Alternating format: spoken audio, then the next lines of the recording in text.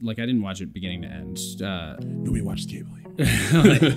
Which, yo, that's you. That is totally me. That's why I was on silent. Okay, hold on.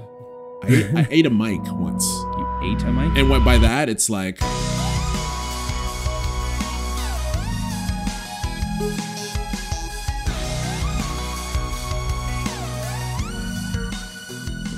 And we're live.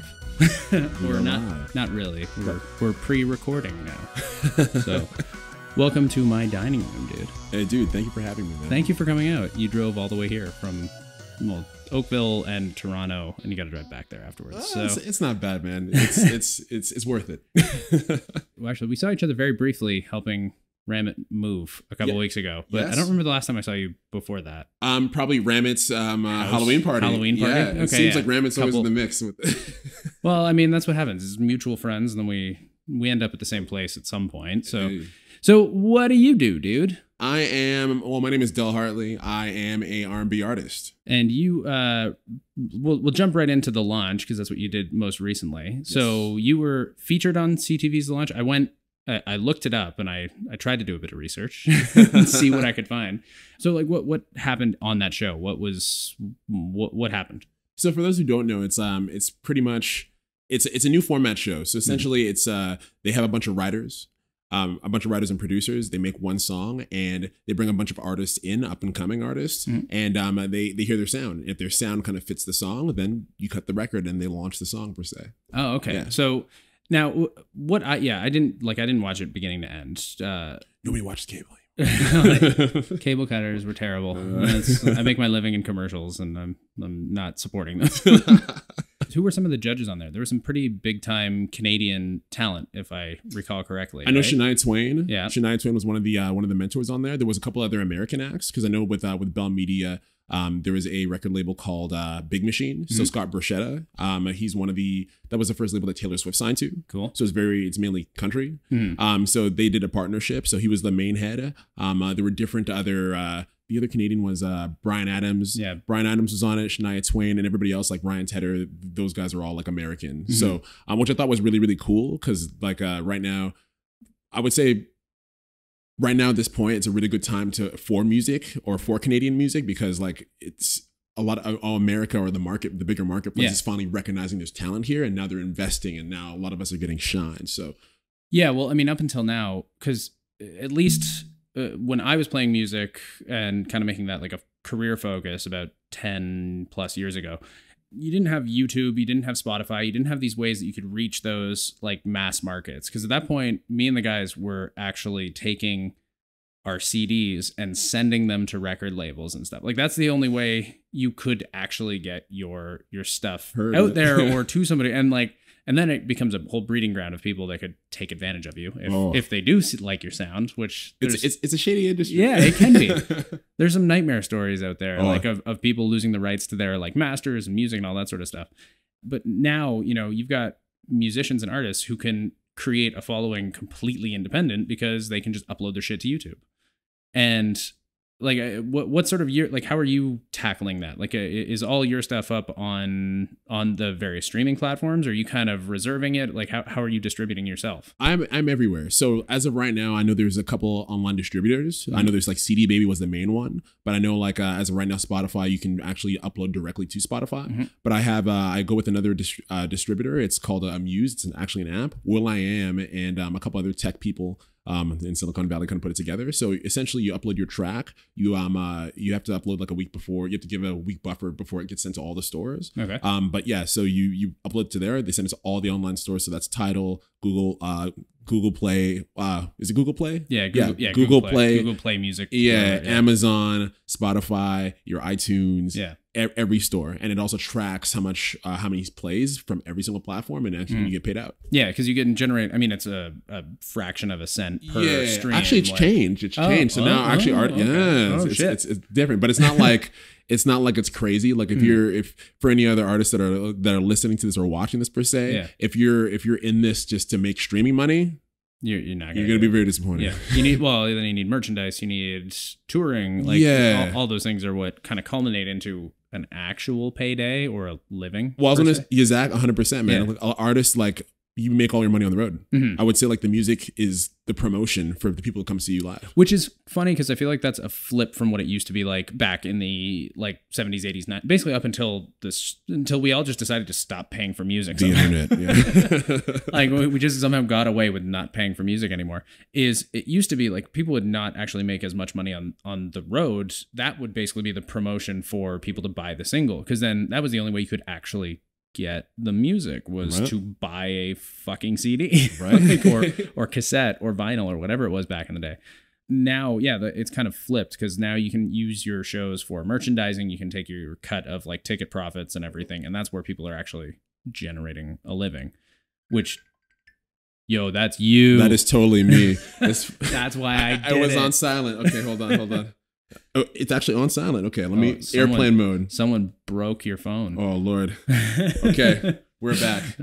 I'm leaving this in. No, I'm leaving this in. Oh yeah, it's going there just to show how unprofessional. I know. You are, oh man. My gosh. What the hell? I mean, we had our process when I was in a band playing music, and it was mostly my guitarists / songwriters would get together and jam a song out, and then I just played drums. So I didn't really write the songs as much. I was more just the percussion that figured out how to keep the beat afterwards. But that's well. I mean, it's important. Cut you off. It's very important. Yeah. That is a foundation. Yes, yeah, it's the first thing we record. But like, what's the process that goes into actually recording like R&B? What goes into that? I would say it's fairly similar. Like it all depends. Like you can link up with a producer who gives you a beat and you write to it. You can, like, I play instruments. I'm a piano player as well as a guitar player. You can come up with a bunch of chords and write it and then take it to the studio, produce it, and then cut the record. Or, you can have a bunch of writers write you stuff and you just sing it. So there's different ways. I know me personally, like I work with writers as well as producers just to elevate the sound, because there's only so much you can do on your own. Exactly. Yeah. So, well, like who are you working with? So there's there's a producer called Architect. Okay. As well as another one. His name is Daniel Goldstripes. He's actually one of the producers for one of the other artists that's on the launch. Her name is Keisha Will. Shout out to Will. She's dope. What's it called? So them two exclusively, and I co-produce as well. And another writer. His name is Rolly. Talented writer, talented slam poet. Shout out to him too. It's gonna be a lot of shout outs. But yeah, man, it's just like it's a whole team atmosphere, and at the end of the day, it's a vibe. Because like I've gone into rooms with certain producers, and like sometimes they're great people, but sometimes we don't gel, and that's just totally fine. But who funds this stuff? Like what studios are you kind of recording at, or do you guys do it more independently with like home owned stuff? Because I have a couple buddies who do music like on the regular, but they're totally independent. They're doing it in a spare bedroom in their house or just working their ass off on their own, right? Because using the stuff they've managed to accumulate over the last couple of years. Like how are you going into the studio? Are you going to a specific place? Or are you working in multiple places? Like how does that go down? Multiple places. So like I pretty much make everything on my laptop, and we run. Well, we have different sessions. A lot of us, like I use Logic Pro. Yeah. Oh, and on a side note, like a lot of artists don't produce as well. So, and I would say like if you, especially in this age, if you want to be an artist, you need to be well-rounded. You need to know the business. You need to know how to produce. You need to know how to write, or at least like get a hands on it, so you can. When you actually go to an actual producer, you can actually understand the terminologies and actually explain properly language. Exactly to get it done. But I'm 100% independent. I'm originally from Ottawa, so all the connections that I've made from the time that I've moved out of my parents' house to being here, going to college, finishing college, working, meeting people like Ramit, meeting you. It's all shout out to Mike. But yeah, it all works out, and it all helps. So like I said, I make everything off the computer, like my laptop, and we have different studios that we go to, so we work remotely. So it all depends on timing and what's happening, and just using those connections to get free access. Yeah. So and how long have you been actually doing this though? This? Yeah, like as Del Hartley. Like, as I would say professionally, this will be the 5th year. Okay, this will be the 5th year. And like, how long were you doing it more hobby-ish before that? Like while you were in school, or was it always kind of like the end goal to get to doing this as your like full-time, or was that more it became that later on? No, that was the goal from time. I think I knew like grade 10. Okay. Like this was going to be the end goal. And it was just like, how am I going to get there? How am I going to develop the skills? How am I going to find the resources to get into the studios. How am I gonna who can I find to mentor me, to put me on game, to show me how production works and like the proper studio etiquettes and how mixing works, and etc. So it's you gotta be resourceful. You have to be. How often are you performing? Because I've wanted to come out at some point, but I'm not always the best at following everybody's shit. So, but there's on a side note, there's just so much shit out there. Yeah. It's hard to, man. There's a lot of media that is just ever consuming our time, and not money as much anymore, but time. Time is our most valuable resource. Exactly. I play like minimum twice a month. Okay. As of right now, actually, because of the launch, the vocal coach on the launch, Lorraine Lawson, shout out to Lorraine Lawson. But she's been hooking me up with like a bunch of corporate gigs. So I've been playing a bunch of weddings, meeting other musicians, meeting other people that came before me that are in the industry, and just kind of linking with them and just building. In streaming culture nowadays, do you record albums, or do you just record songs and release them sort of individually? Like what's sort of your process for this? Because people used to do concept albums, and like, an album would have like a pretty, sometimes well thought out progression from beginning with the first track to the end at the last track. But now we're so scatterbrained when we're listening to music that we're creating these playlists of thousands of songs and flipping back and forth. Like how do you release your stuff? Is it right now? It's definitely like a singles market, and by that it's just like put out a song, run a campaign behind it, do a cover video, do a lyric video, shoot some like shoot a music video for it, and try to extend that song and make it last for like 2-3 months, and that's realistic. But yeah, definitely single based, because like when you put, like you said, we're also scatterbrained. If I put 6 songs on a CD, it instantly becomes old to everybody. Yep. So all that time we talked about the one song, so 6 of those, it instantly gets old, and like you can't really.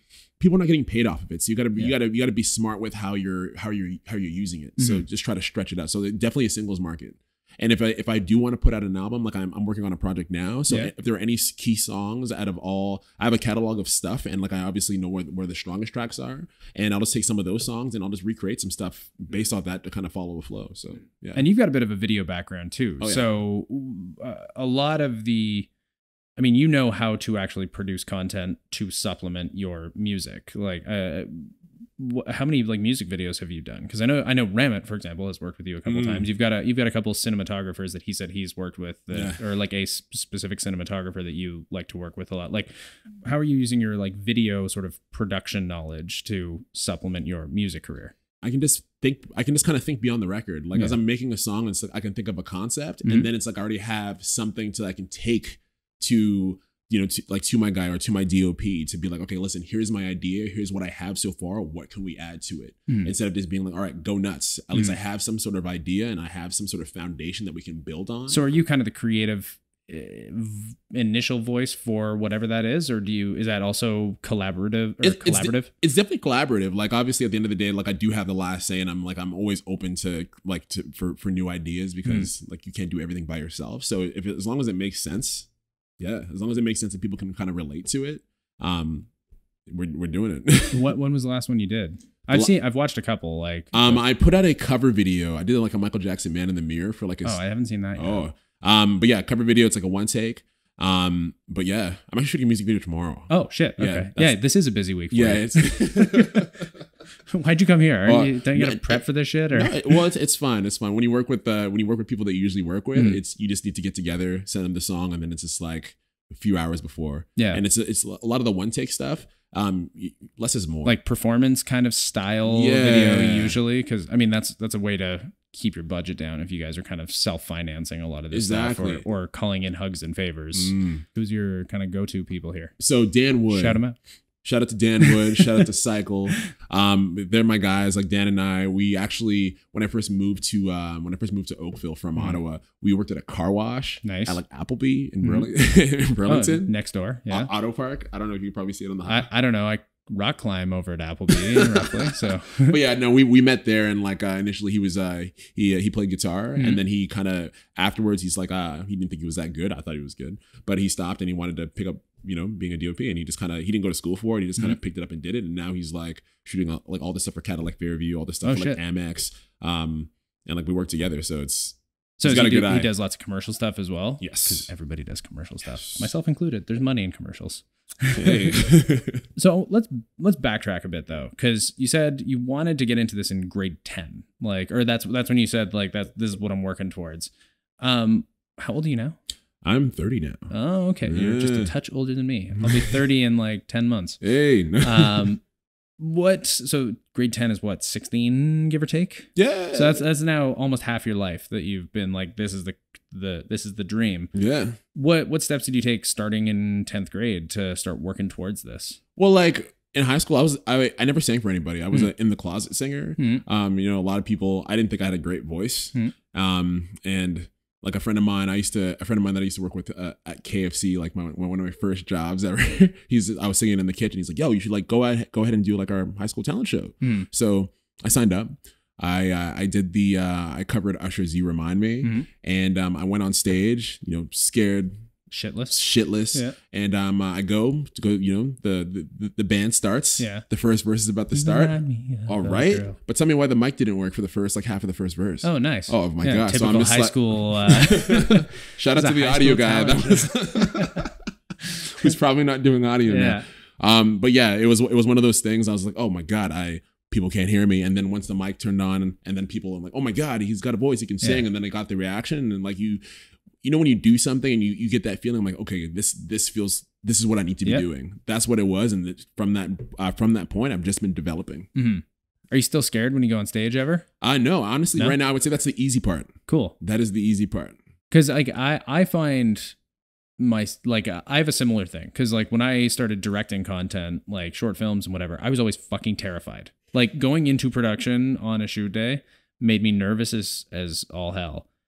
And it still does a lot of the time. How come? I don't know. I don't know if it's just that maybe that's why I like doing it, because it makes me uncomfortable. I'm so comfortable in 99% of my life. You know what I mean? Like I work from my home. Like I'm like a white straight male. There's not much I have to worry about ever, like realistically. So putting myself into a situation that's uncomfortable for me is kind of a bit appealing. I don't know, like maybe weirdly. No, but like, what's it called? Well, being uncomfortable, it stimulates growth. So yeah. Oh, okay. All right, we'll take that. Yeah. All right, that's it. It's because I'm growing. It's 100%. I'm gonna take your word for it.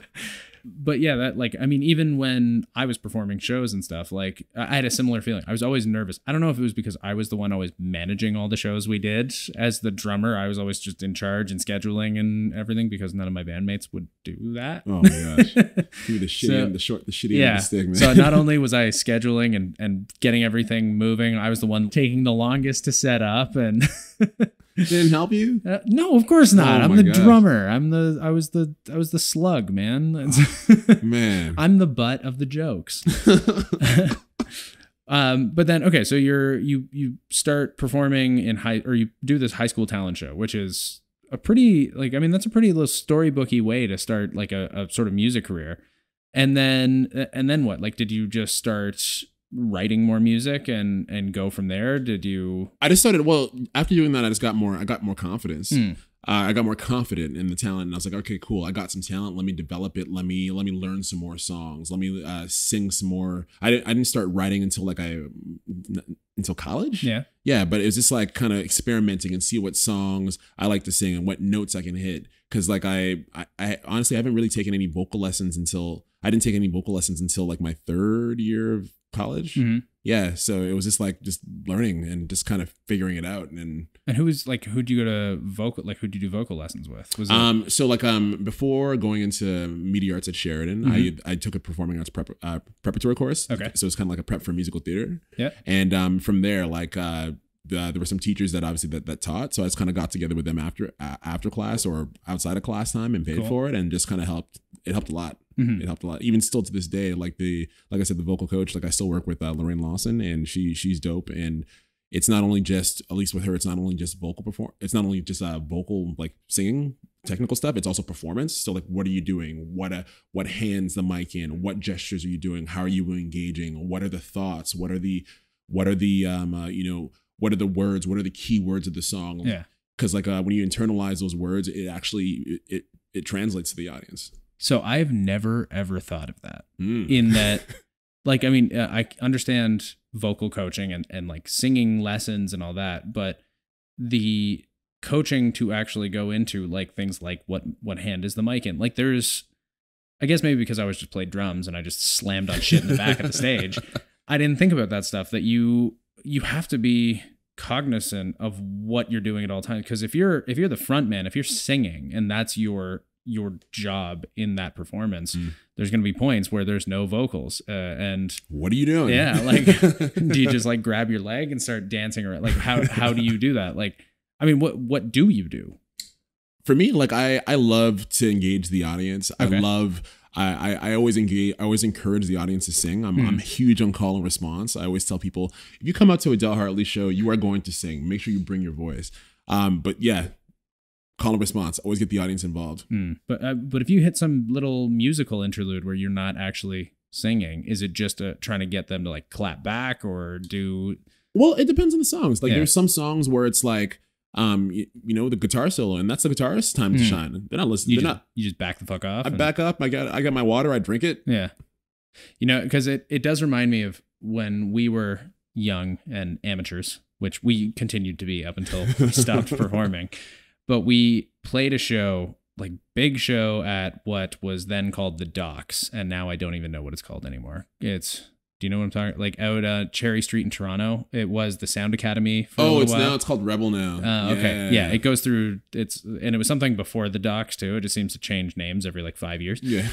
So we played this huge show there with several other bands, and there was that was the biggest show we ever played, and we were like 15 years old. Maybe there was like at least probably a good 600 or 700 people there.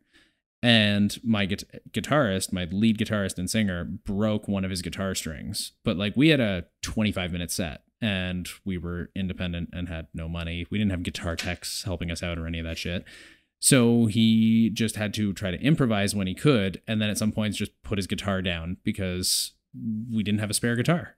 We started bringing a spare guitar to every show after that. But that was something he was like, I don't know what the hell, like, I didn't know what to do. Like at some point he just put his hands behind his back and sang. Cause usually he'd be playing, right? Like, and if he wasn't singing at any point, he'd be playing a guitar solo or whatever.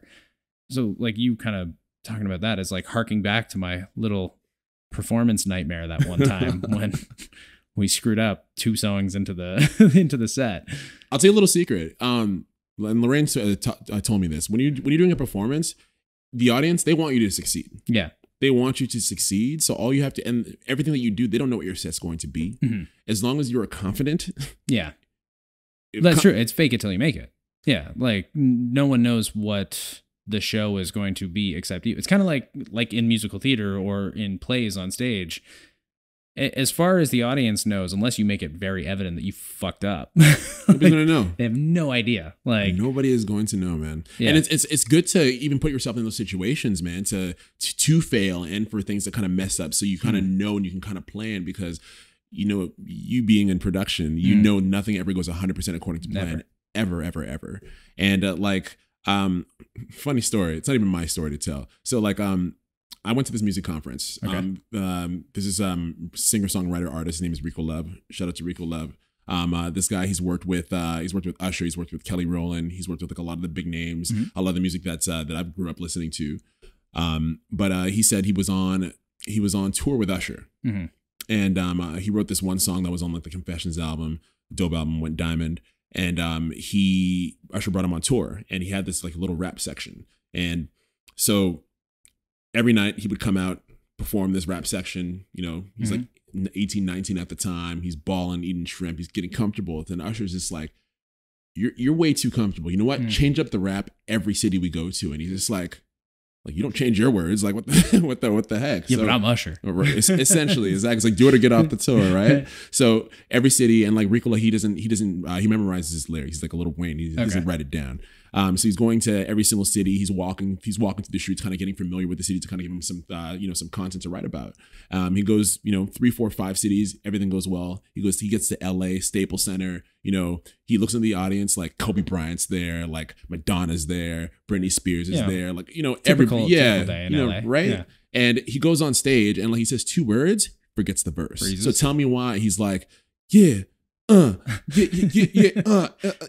like Usher's laughing at him. Yeah. He gets off stage, goes on the tour bus, just kind of laughs, and he's just like, he sleeps it off into like the next city. And Usher's just like, you know, I'm glad this happened to you because like, how do you think it happened for him? Yeah. Usher forgets shit all the time. And it's just like either, you know, people aren't going to notice or not going to give a shit. Yeah, that's true. Because So- at least when you're Usher, the fans there know your song. You can just, if you brain fart your own lyric, which can just happen, I imagine sometimes, they can pick up the slack. Just let them do it. It's so true. It Like- is so true. That's why with every single Then cover, it looks interactive. that's the key. Yeah. Even when you're doing cover stuff, like when you're doing songs that everybody knows, you're entertaining. Yeah. When you're doing original stuff, people are like you're kind of showing and kind of teaching them. Mm-hmm. So like when it comes to cover songs, you have to make it like engaging, and that's why like depending on the show, I always try to gauge like who's coming or what kind of age group or what kind of crowd's coming out, and then I choose my covers accordingly. So when I do it, they can sing along, and I can get them to sing. So is that the kind of stuff that you ask? Like if you're at a wedding, if you're doing a wedding, is there like, you know, you ask them like I imagine you go to the bride or you're in touch with her and being like, what are you looking for? When it comes to if I was like the main contact for the wedding, usually they give a list of what they want to play, and that's part of the reason why like I personally don't like doing weddings. Yep. I don't mind if somebody hires me on to come and sing a couple songs that I already know or I can learn. But when it comes to that, because like at the end of the day, like I'm an artist, I want to do my original music. I'm not trying to be a wedding singer. Yeah. No disrespect to anybody that's a wedding singer. It's you know it's a lane. Yeah, but that's not what I'm. Sometimes it's just a gig. You gotta make a couple bucks. Exactly, and that's the thing. So like it's when it comes to cover stuff, I always tend to do like 60-30 or 70-30. Okay. 70% original stuff, 30% cover stuff, just so like there's a balance and it kind of gives them a break. Because when you play, you know, you watch an entire set of stuff that you don't know, it does get taxing. It's kind of a bombardment of just like stuff that you're unfamiliar with. Like people go to a lot of shows to listen to the songs they know. Exactly. Yeah. So it's like, it's cool to, you know, do one or two or maybe three songs that they don't know, and then kind of have like a party for like the song that they know. And then, you know, one trick that I do, I have some songs that have like a lot of call and response within it. I'll always play it after a song that I've already gotten them to sing. Okay. Yeah. And I always put that in like within maybe the first like 10-15 minutes of the set, because once you have them and you got them to sing, You got them hooked. Yeah. What kind of covers are you doing when you do this? Oh, like anything from like John Legend to like Usher to like, you know, even like Justin Bieber to like Seal to like even nobody does R. Kelly anymore. Oh, yeah. We're dodging the R. Kelly bullet on that. But on a side note, that lane is wide open. So honestly, like I feel like my voice is very versatile. So like no matter what it is, I can put my own spin on it and do my own version of a song. So. Yeah. Is there any like licensing that comes with doing covers at weddings or shows like that? Because like, I mean, we had a couple covers back in the day that we played, like punk rock bands that, you know, are pretty small scale, and we weren't playing as regularly.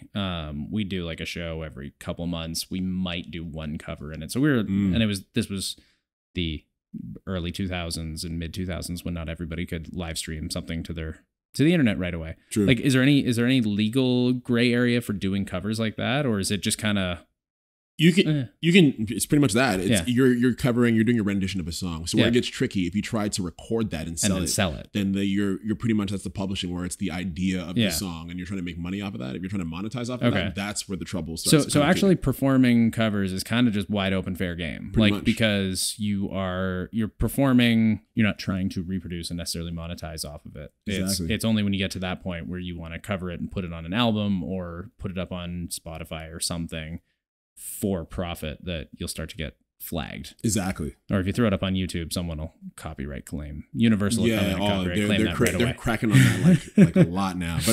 But good though, because like if I put a song out and, you know, a lot of people, well, you understand how much effort goes into making one song.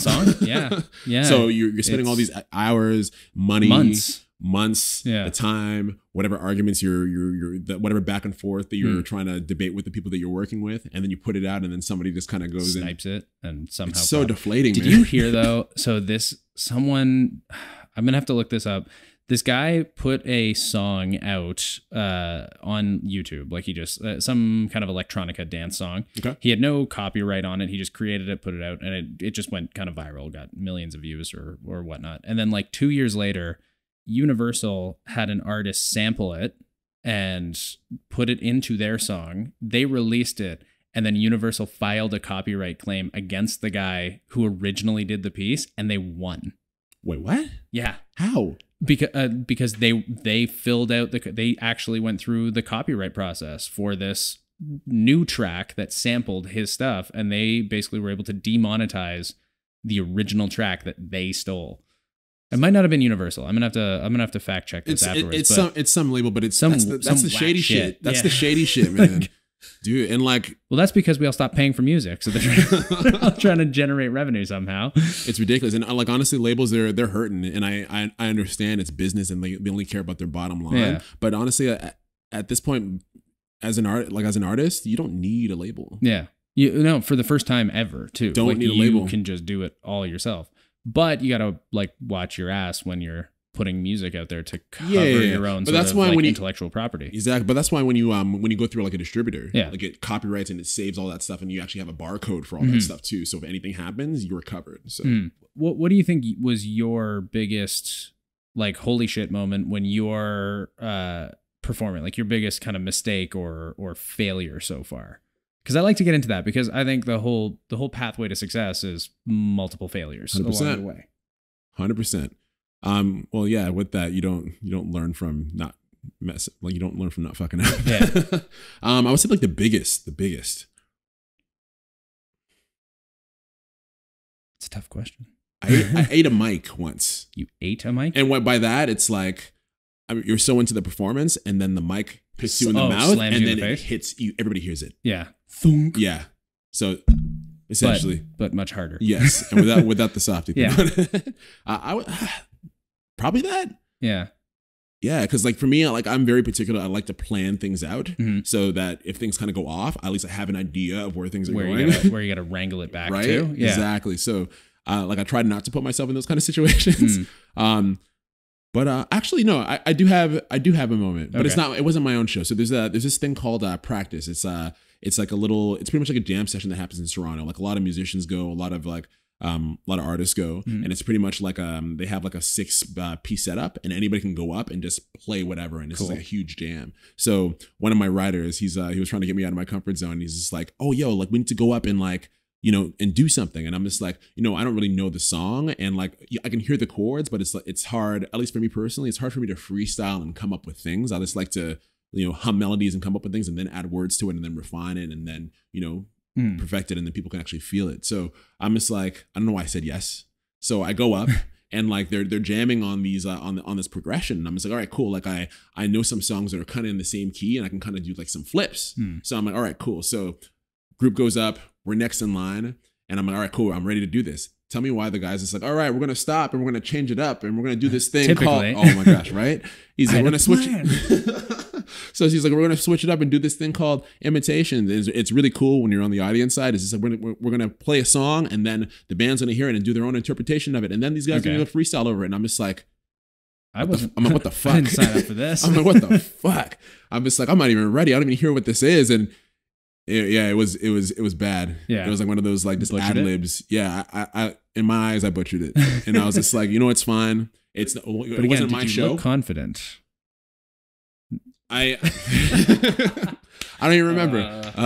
I don't even know. I'm gonna venture to say no. Maybe or maybe not. But the other thing about that, it wasn't like my own show. Yeah. Yeah. People weren't there to see you specifically. Exactly. So people don't care. Yeah. People don't even, they're just there to have a good time. And yeah, I used to go to this bar out in Port Credit that is not there anymore, but they did sort of an open jam night. They had a band playing like a full set, but you could go up and just take over one of the instruments and play a song with them. And that was kind of the extent of my musical performance career later, once we hit drinking age.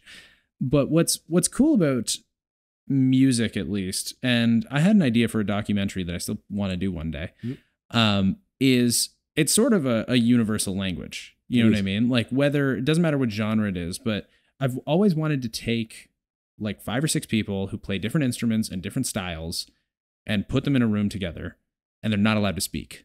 They just have to start jamming on whatever instrument they have and just go with it. Because I think no matter what, as long as they know how to play that instrument, you're going to end up with a piece of music. Something. They don't have to say shit. They can make I would actually prefer if they don't even make eye contact. Like you just hear someone start noodling, and I mean you could try it both ways. But I was gonna say like the doing it without saying anything, definitely work, but without eye contact. Yeah. Have you heard? This may be a little bit off topic, but No, it's like a drama game. It's like maybe you get like 5 or 6 people, or maybe 10 people in a circle, and you have to count to 10 without somebody saying the same number twice. Yes, yeah. That's what that would be. Or like. with like 2 people at the same time saying the well, same it's like number. 1, 2, and if somebody says 3 at the same time, you got to start back over. Yes, that's what that would be like. Yeah, without somebody. Which I guess looking. you can make eye contact on that, but I mean, then you got 10 people who are trying to make eye contact with one another, and play like different keys. But I mean, I like it because I'd love to take someone who's like a punk rock guitarist and then like a jazz drummer and fucking like a R&B singer and like a violinist and like a classically trained like saxophonist or something, I don't know, or an upright bass or some shit, and just throw them in a room and be like, play. It's like make a new genre. I did actually apply for a Bravo Fact funding for that idea once, but they didn't give it to me. Do it again. Bravo Fact doesn't exist anymore. Oh, damn. They're gone. Damn. All the funding. I know. So little funding now. So, if you want to collaborate on a documentary project. I'm kind of down. Actually, I got this cool initiative. So like one of my partners, we're still fine tuning it. Essentially it's going to be pretty much like 5 artists, 5 chairs, 5 microphones. I'm going to get like every artist to perform 3 original songs, maybe 1 cover song. And it's going to be like one song after the other. And I want to switch up so I don't want to have like all R&B artists. I want to have different genres. And that way it keeps it fresh. It kind of gives it like a playlist vibe. Because everybody's been to a showcase where there's 5 artists, each of them play for 10, 15 minutes. By the time you get to the 3rd act, you've already forgotten about the first act. Those are what most of the shows I did back in the day were. Yeah, so it's like it's not fair to all the musicians where it's just like you're going out, you're doing your thing, and then it's just like, but then it's not. It's kind of fair to both parties. You're out doing people that show up for the people they know and they skip the whole first 2 or 3 acts or whatever. So this way it's like everybody gets a chance to shine, and it's different, but it's like it's still kind of the same vibe. And then by the time you get back to the 3rd person, like, oh yeah, this person was actually really, really good. Yeah, I really like this person. Kind of refreshes the memory on what you've already listened to and seen. And then I mean that can also build up a bit of like a fan base, and it incentivizes like audience members or viewers to actually watch it beginning to end. Because if you watch a little bit and you like, especially if you like one artist more than another, they're coming back afterwards, and it forces you to stick around for whatever else is kind of happening in between. Exactly. It keeps it fresh. It keeps it fresh. We did it at COCA. So COCA is it's a conference. So pretty much all the colleges and universities all over Canada, all their student unions get together, and that's how they book their acts for Frosh Week as well as for the semester. So Didn't know that. Yeah. So I found that the only reason why I know about that is because when I was at Sheridan, I used to be in student union for the production team, and then that's how I found out. But yeah, we did that, and like they were saying it was like the best show that they've had in like a while, because like in the past conferences, like people were falling asleep. Yeah. And it's like it kept people engaged. People were having a good time. So then from there, we took it to Ottawa. I recently played Blues Fest. Blues Fest we're in August, so last month. And we just one of the days we booked at another venue, and we reached out to a couple of other artists, and we kind of did the same thing. So it does 2 things. It brings something new. It creates community, as well as it also kind of creates I'm gonna say like a playlist, but a list of different artists that you can collaborate with, and it also gives other artists who don't really have like a platform to shine or the experience the opportunity to go out there and kind of test material. So nice. Yeah. You said like you like to hum melodies and then start to like write lyrics for it or whatnot. Do you write lyrics first, or do you do music first and then apply lyrics to it afterwards, or do you do a little bit of both?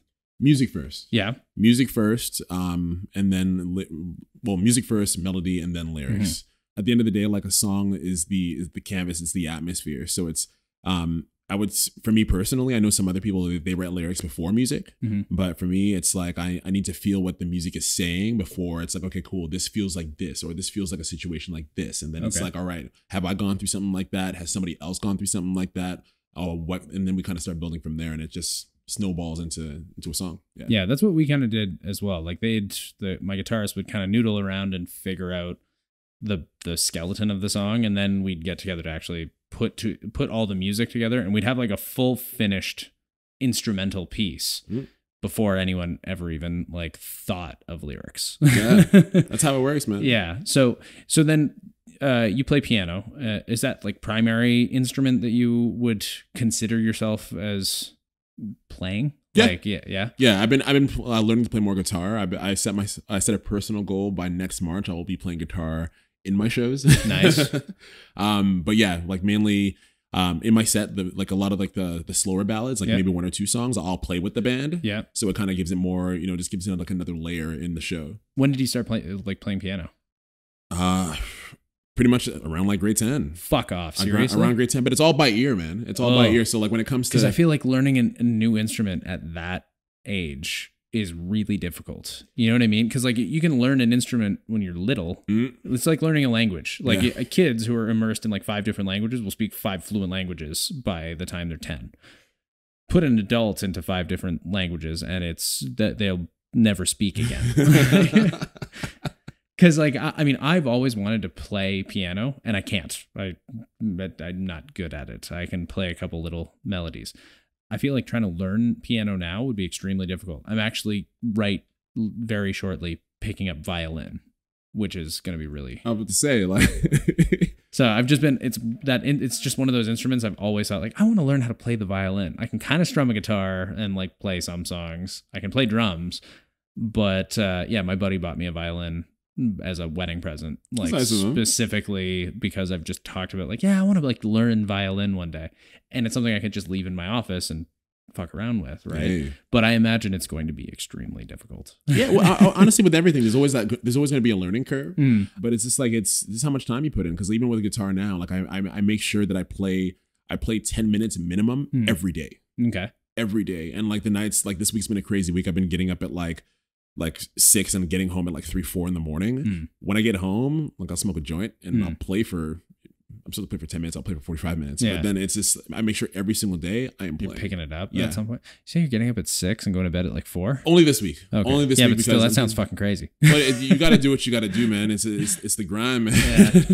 I know, right? Yeah. It's been a crazy week for me too. A little more personal side of things, but I can't, like, that's surprising though, because I feel like grade 10 is 16 years old is really late to pick up an instrument, especially when you're going to keep playing through and performing eventually. Maybe it's just because I started playing drums at the age of like 9. So, well, I was going to say, like, my mom wanted to put me in like piano lessons when I was way younger. Yeah. And like I did a lesson and I was just like, I can't do this. Yeah. Because it's just like, it's classical. People telling you to do whatever. Where for like the way that I learned, it was all instinctual. Like it was all instinct. I was just like, all right, cool. This feels cool. All right, let me go on YouTube. Let me try to learn a song. And at the end of the day, the chords, they start feeling the same. And then you build off of that. Is it the first instrument you actually kind of learned to play? Yeah.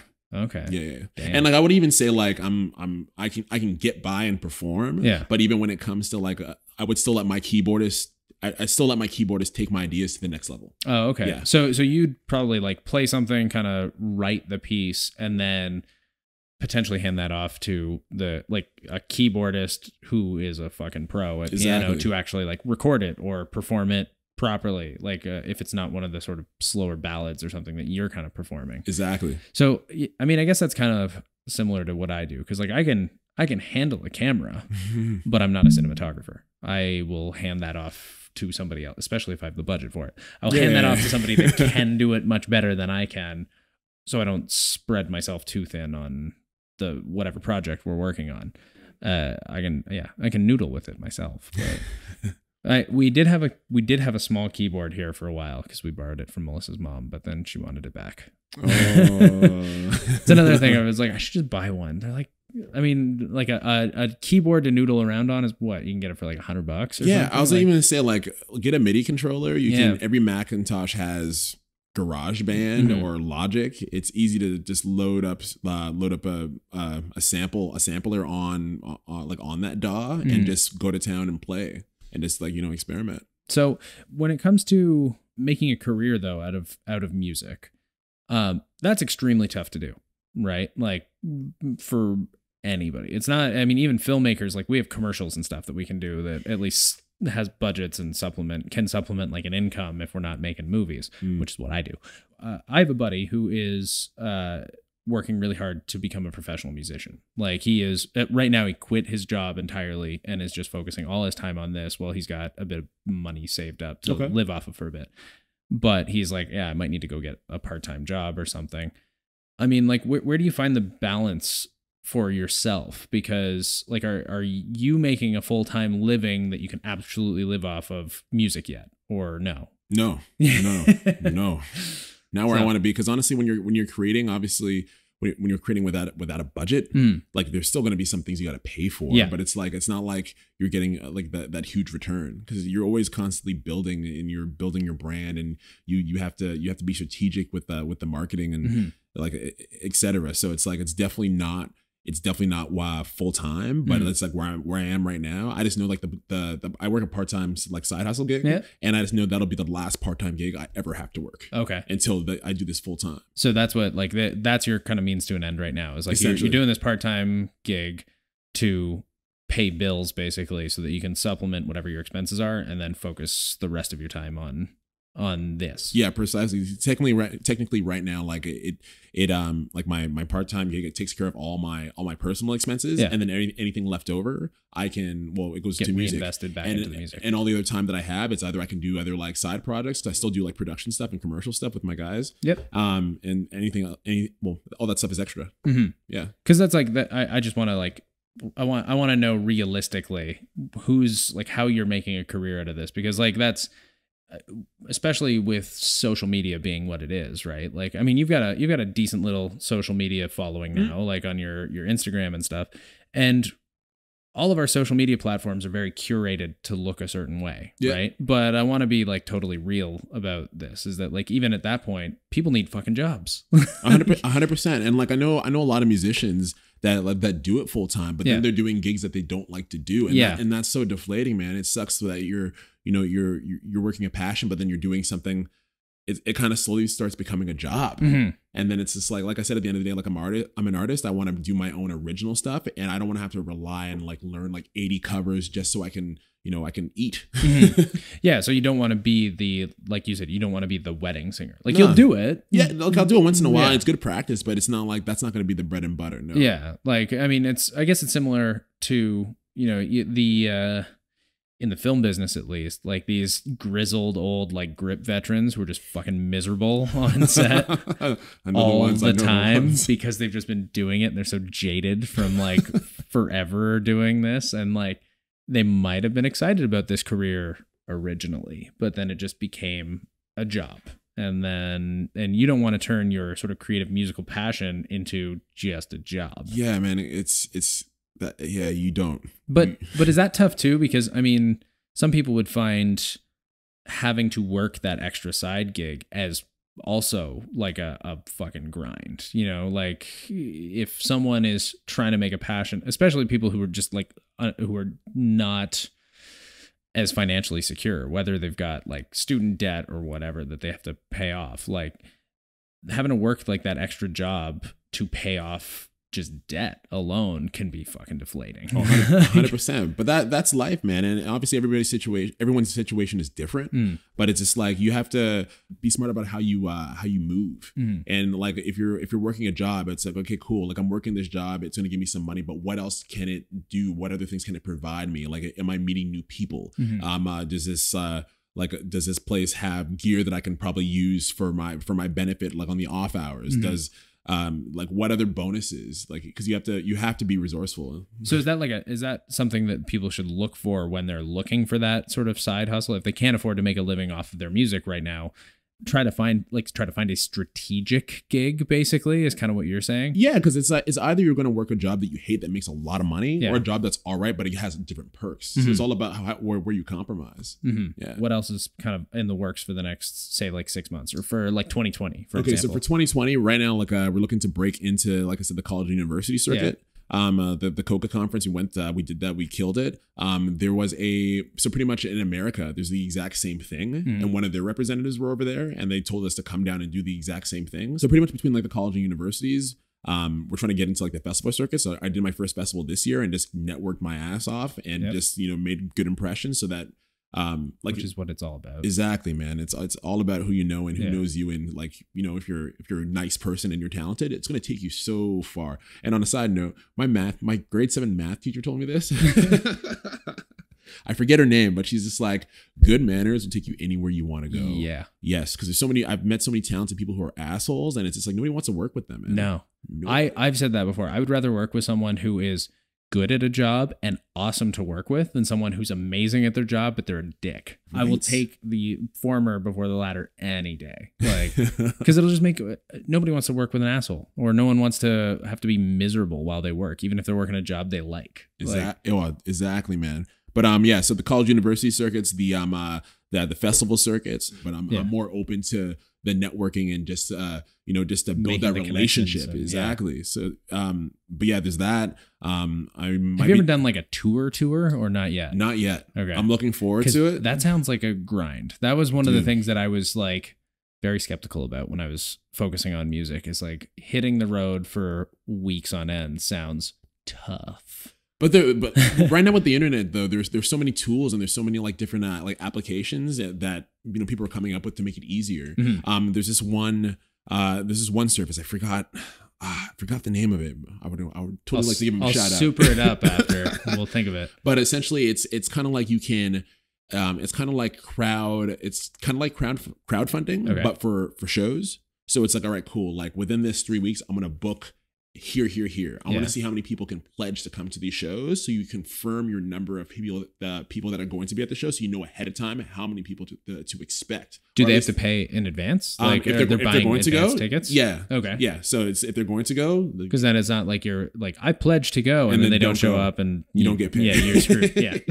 But yeah, with this, like they pay and like you know exactly what your numbers are and where you can grow. So there are definitely like a lot of things that are, there's so many tools out there, man. So many tools out there to help and make make the journey easier. Yeah, because what actually my buddy was talking about this the other day, that like the way lots of tours are designed now is like artists will know that they have like somewhat of a base here who will show up and somewhat of a base here that will show up. So we'll book these two cities, but we can also try to book something in between them that we're not as confident in that will have the turnout, but it can be an opportunity to start a new base there. Yes. So it's like a strategic, like, again, these are things I never thought of. It was just like tour. You just go city to city to city to city and fucking go. Like there's a actual method to the madness of scheduling and organizing a tour to try to boost your own like brand and your sort of brand awareness too, right? Yeah. Like which is also just a huge part of it, is your own just brand awareness. Like it's not just a matter of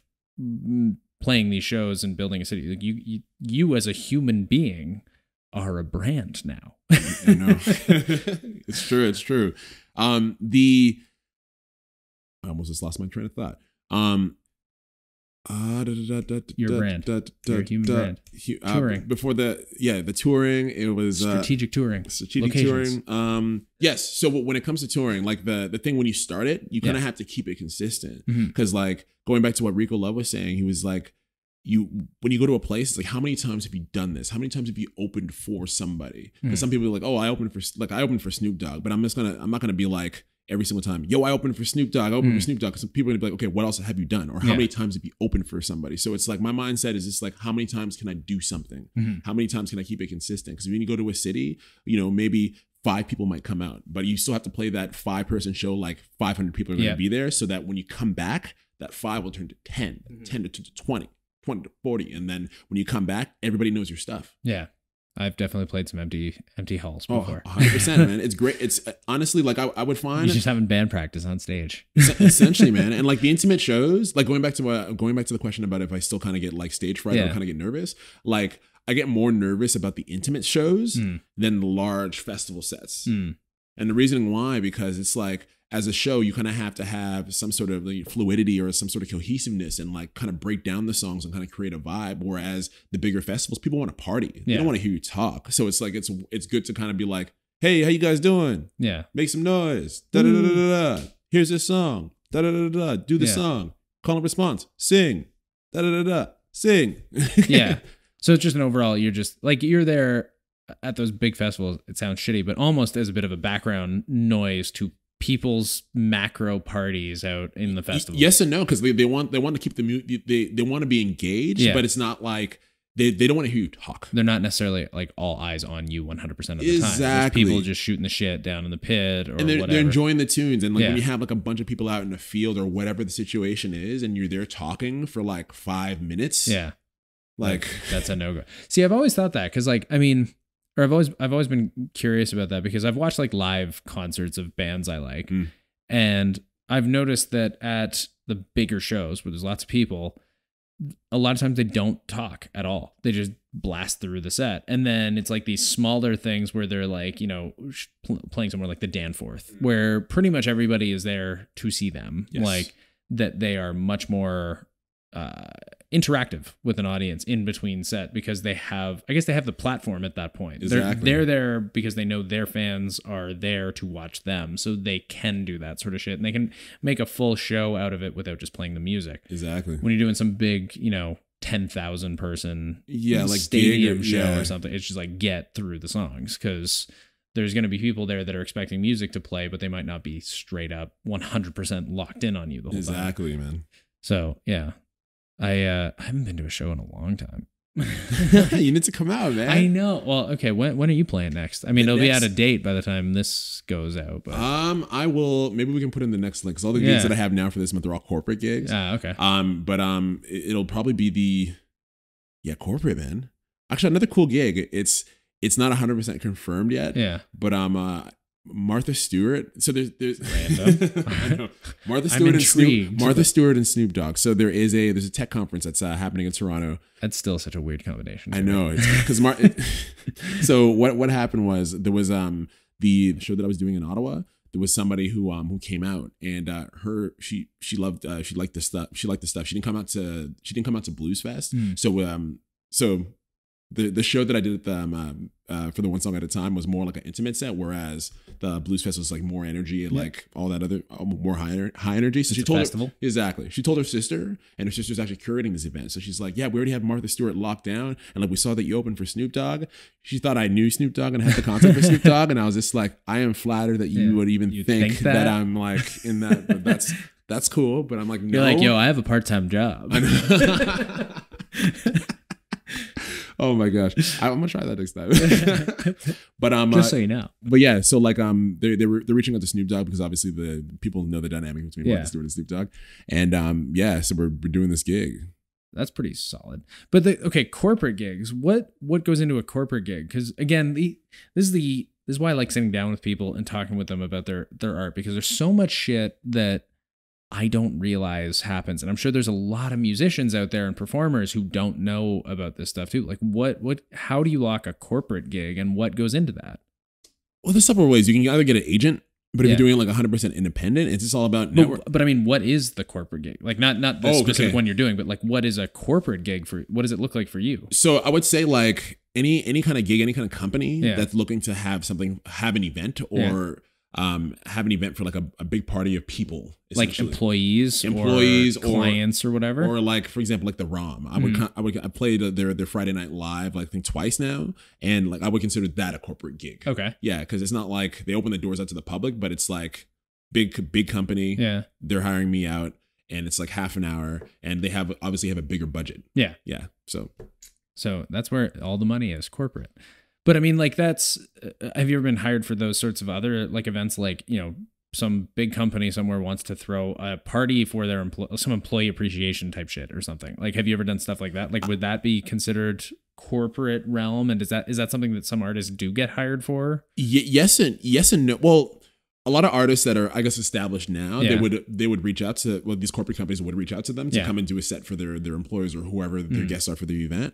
But I would say like in my situation, like a lot of the other corporate gigs that aren't like, somebody's reached out, like it's either somebody's heard the music or seen me live and they're like, this guy is good, book him. And then it's like, they kind of take a chance and then we do our job. Because I'm now wondering, I went down to Tampa, Florida for a Sportsnet shoot January of 2018. Okay. And it was like for the NHL All-Star game. And I got tickets afterwards to the big like NHL after party, which was just all employees of the various networks doing stuff and NHL like employees. No players were there because they wouldn't be. This was just for the people that work at the offices. But they had fucking Flo Rida perform at this thing. Like but this was like closed to the public. Like you needed tickets to this VIP event by virtue of being affiliated with either a network or the NHL or whatever, someone from production essentially. And they had Flo Rida, and it's like, I mean, it was the funniest concert I've ever been to because it was the whitest audience ever. You'd be surprised, like they really mess with like a lot of urban music. Yeah, like, but I mean, I was just like all these like middle-aged white dudes, and they were losing it to Flo Rida. I was just like, this is such an odd.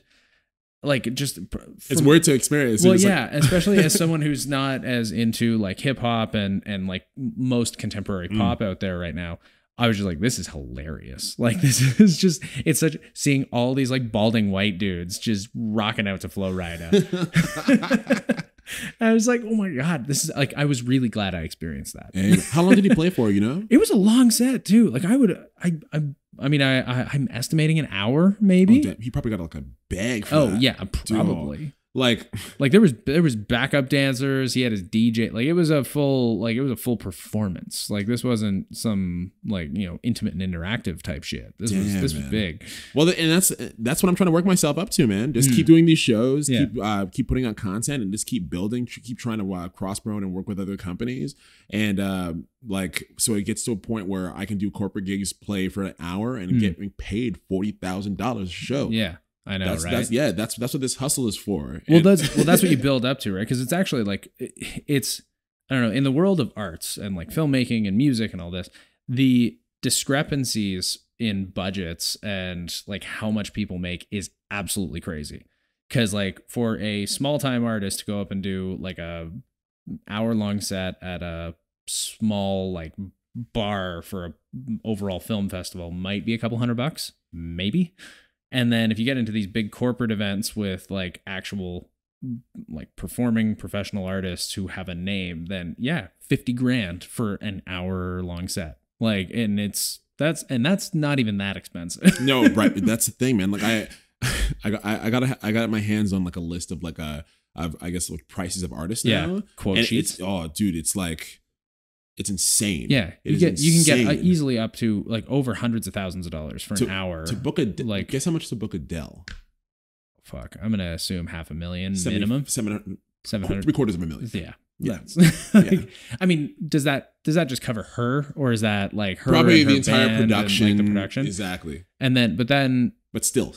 Yeah, 750. So is that for like $750K for Adele? Would that be for a televised appearance, or is that just like that's for minimum like a show? Like, what about on her tour? Like, that's not what people are. Well, like the tour, like, the tour is different, her, right? Yeah, like, well, it's different because like with the tour, because she signed, so a lot.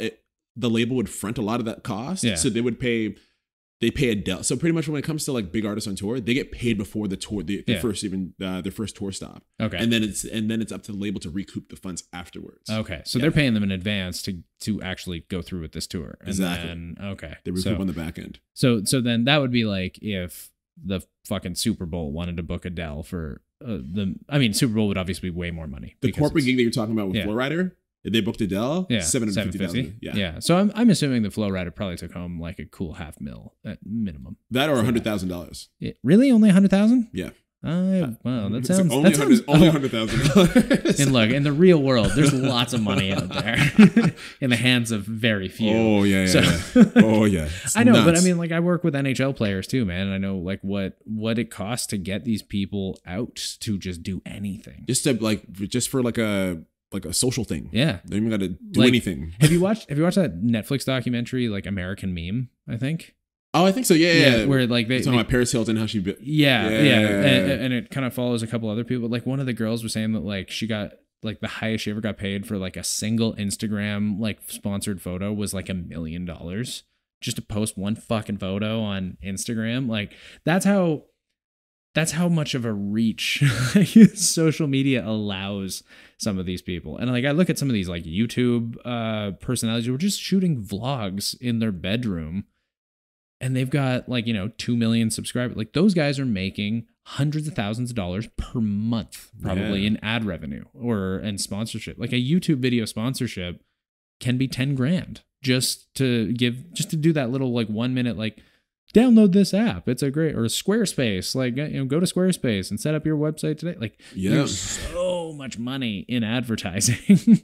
And that's why corporate is good. Yeah. And that's why it doesn't surprise me. That's why I'm like, 100,000 just for that show. Like that feels low to me. I mean, it's Flow Rida. Yeah. But when I was there, I did the same gig in San Jose in January, but they didn't have a big name artist for this one. They actually had this band. Shit, I don't remember their name because they were really tight. They were like the closer. Like they were a blast. They did all covers, but it was like a 12-person band, like full horn section, woodwinds, like 2 drummers, like a drummer and a percussionist. So were they here or? No, this was in California when I was at this after party, and they did all covers, but they were solid as hell. Like they had everybody moving, and again, didn't talk at all. I have no idea what any of these people sounded like in conversation. So I don't know. Maybe their budget was just cheaper this year.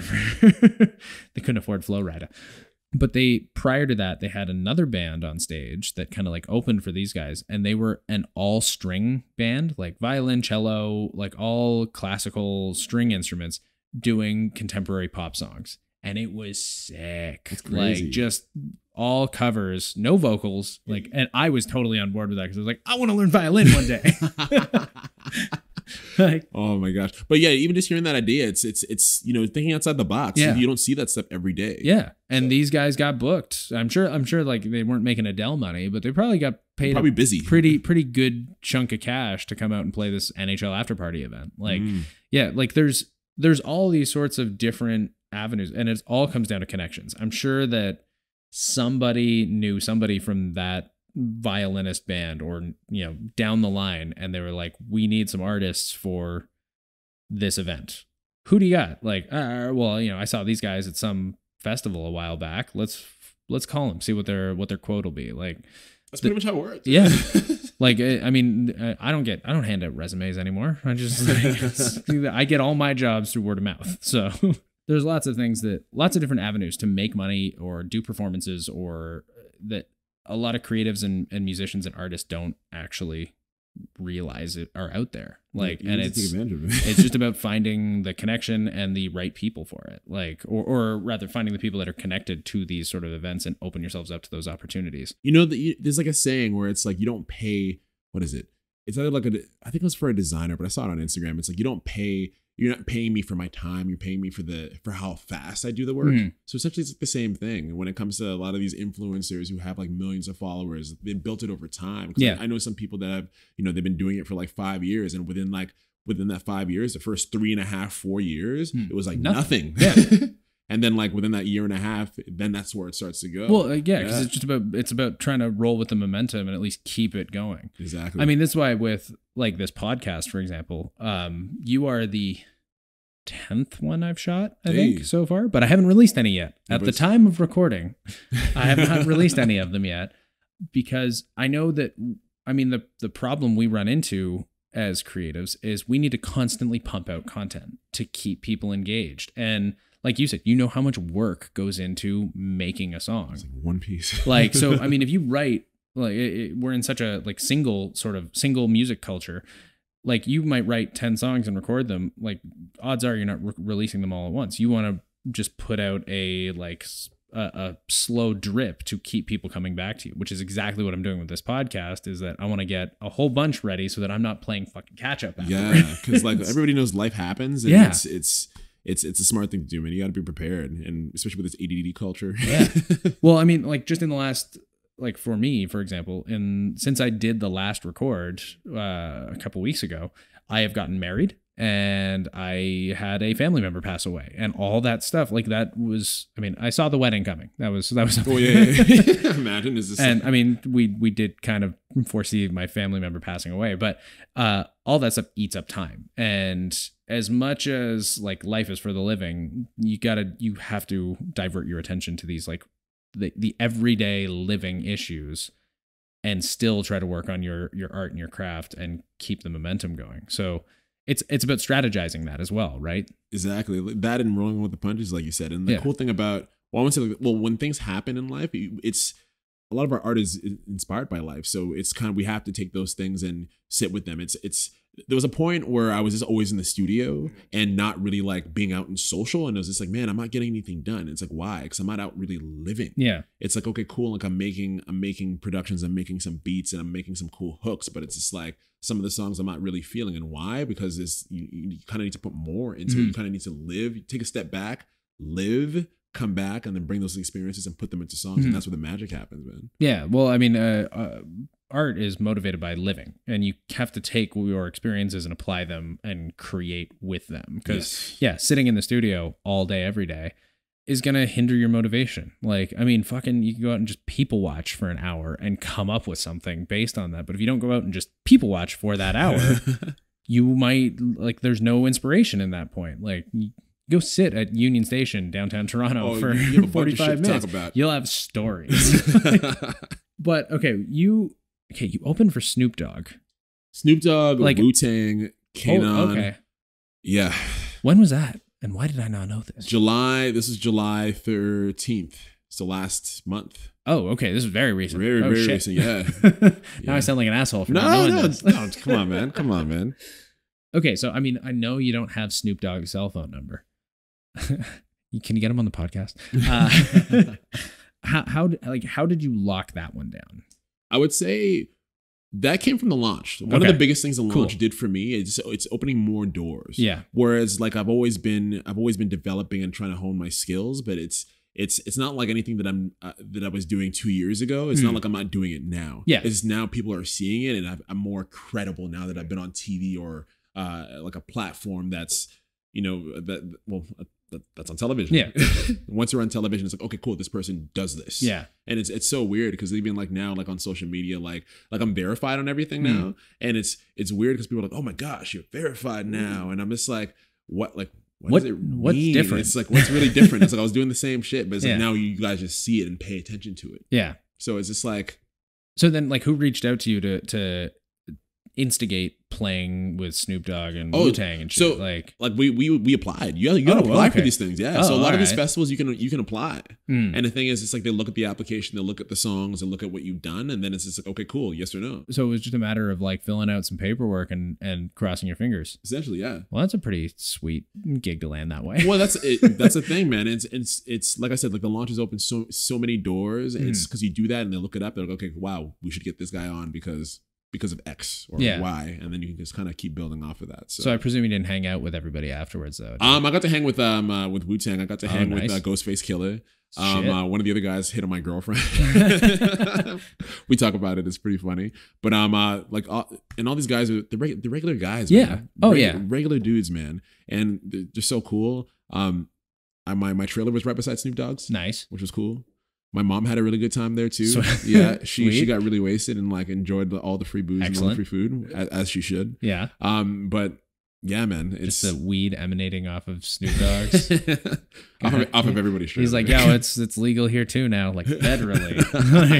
But no, that's totally true. Like same thing. I mean, not that I'm a huge sports fan, but I do so much stuff in sports media. Like I've worked with NHL players that, not that any of them would be like, yeah, Mike, I remember hanging out with him, but they're everyday dudes. And you know what I found, at least working with like some of these NHL players, if you don't talk to them about hockey, they're the shit. They are so chill, so much more open. And I think that's similar with like actors and musicians. Talk to them about real life shit, because that everybody talks to them about whatever their art is, whatever their craft is. And as much as they might love doing it, there's only so much you can talk about with it constantly, especially with just some random you run into at a party or that you're like hanging out with. Like, I don't want to talk about this shit right now. I live that shit every day. It's like, bring me something real. Yeah. But that must be kind of cool too, because, being an independent artist and being able to play on the same stage with these like legendary hip hop artist. I mean, what was it like? How long was your set? I mean, I don't know what the details. My set was 45 minutes. Oh shit. Okay. So that's pretty substantial too. 45 minutes. So like the cool thing about that was my little brother, he DJs. Nice. And it was his birthday. So I was just like, you know what? You can open the set. So nice. I got him to open for like maybe like 7, maybe 10 minutes. So my set was actually 35. No. And that's a key. Yeah, that's a birthday present right there. Oh yeah. So, but like it's cool. Like a lot of guys on the team, they keep saying that like I haven't, like I guess I'm not really taking in the moment. Mm-hmm.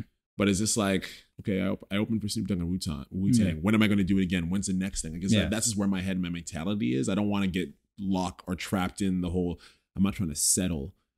So yeah, but I just look at it like I'm making strides. Because at first I was just like, okay, I want to sing. I just don't want to suck. And then it's one thing from, you know, learning and performing a cover song to writing your own your first original song, and then to doing your first gig to now playing with people that like, you know, that you see on TV, and then you're seeing them in real life, and then you're actually engaging with them, and then it kind of makes, for me at least, it makes the world smaller. It's just like, okay, cool, wow, you can do this. You can do this.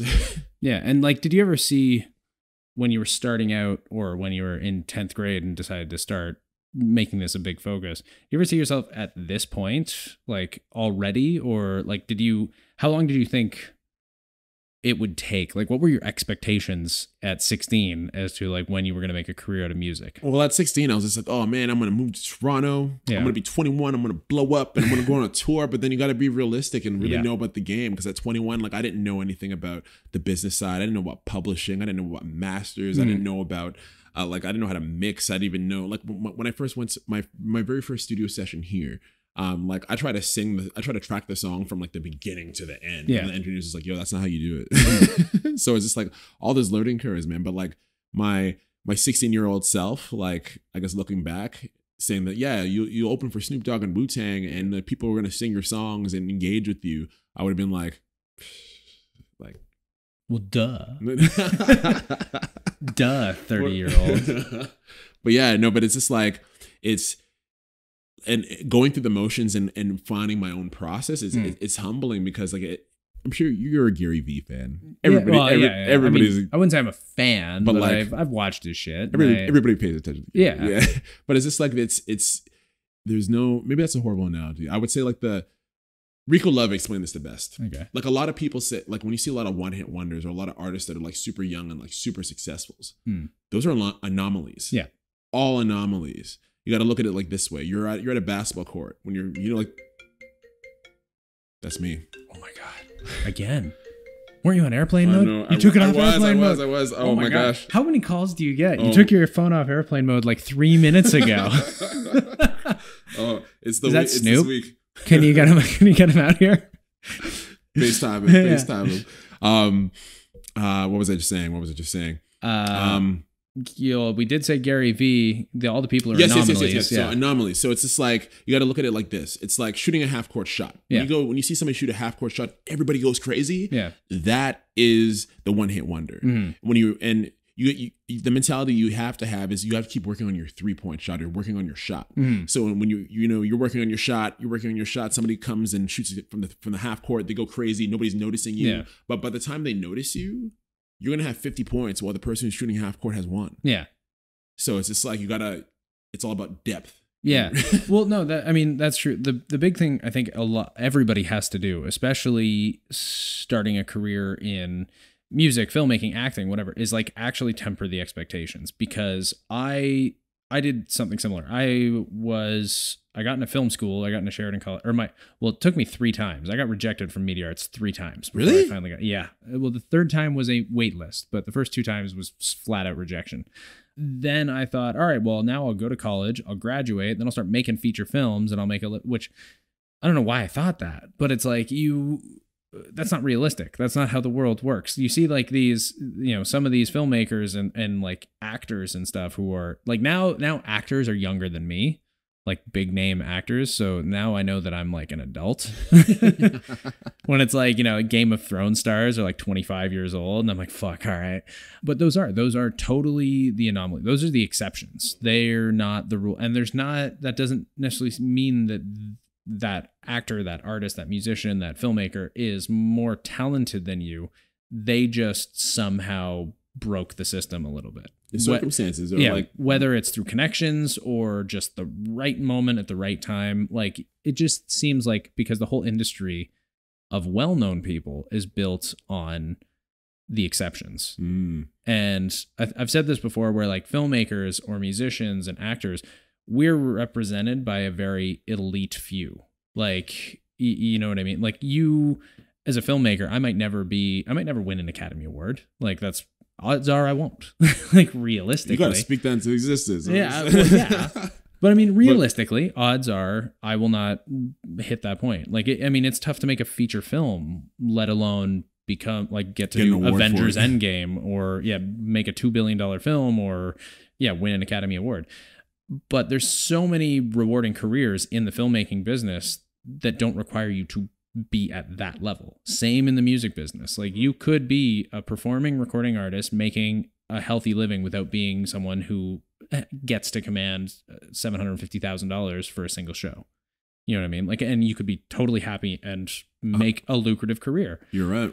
Like, a buddy of mine lives in Burlington, makes he's a musician, but he does other things as well. Like, he's fully self-employed. He does like some visual effects work and music stuff, but he does jingles and stuff for commercials. Nice. And he like loves doing that. Yeah. Like, simple, like a 10-second jingle will net him a couple grand. Like, and those are the things he does for money. So he can just do his own musical shit on the side. Like, you know what I mean? And you can make a perfectly, if you're okay not becoming a megastar, you can totally make a living doing this stuff. There are so many artists, like, America is so big. There's so many people that live in certain states that are making like 7-figure incomes that people don't even know about. No, of course. Yes. So I'm sure there's people in this neighborhood making 7-figure incomes, 8-figure incomes that nobody knows. No, 100%. Like, and that's even better, because like I would rather have money over fame, because there's some people that have a lot of fame that don't have any money.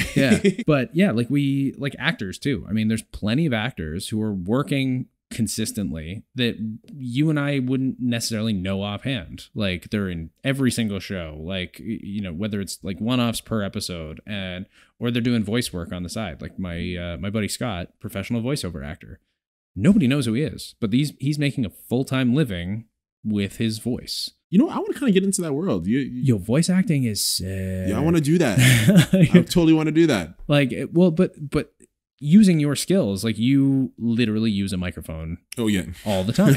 Facts. Like, but Facts. So like, that's a translatable skill that could open up another avenue of revenue, or just like connections as well. Like, if you have a good voice, you can land those sorts of gigs. Like, what's his name? Do you know Socrates? He's a Toronto rapper. Yeah. Like, I've done promos and stuff that he's done the voice work for. Like, I've just received his files, and like they hired him to do voiceover work. And he's a rapper, if I'm not mistaken. Yeah, he is, yeah. So, like, that's already somebody right there who is a rapper, and they are also exploring other avenues to just generate revenue because they have the skill set. Like, either people get too wrapped up in their own little passions, maybe, or their own art, that they might not want to explore these things, which I think is a little misguided. But I don't know. There's so many opportunities people just need to actually look for. Like, just be resourceful, man. At the end of the day, just do all your research, learn every single aspect that you can about your craft, and then just keep developing it, and then look for people who do the things that you don't do as well. And then link up with them and just, build. build and network, and practice. Well, exactly. That's an important part. Anyway, so I think we'll wrap it up there. So, dude, I thank you for having me on the show. Thank you for coming up. I apologize about the phone. Shout out to all the callers that called to me during this interview. I am leaving that in. All those things I'm going to make you look terrible. That's totally fine. But no, thanks for coming out, dude. I really appreciate it. Dude, anytime. All right, sweet. We'll do another one sometime. Once you do a few more shows with Snoop Dogg or something. Get his number. Get him out here for us. I'll come with Snoop Dogg. Yeah, bring him. Yeah, we'll do a 2-on-1. You and Snoop Dogg shoot the shit with me. All right, thanks. Nice, dude. not a problem.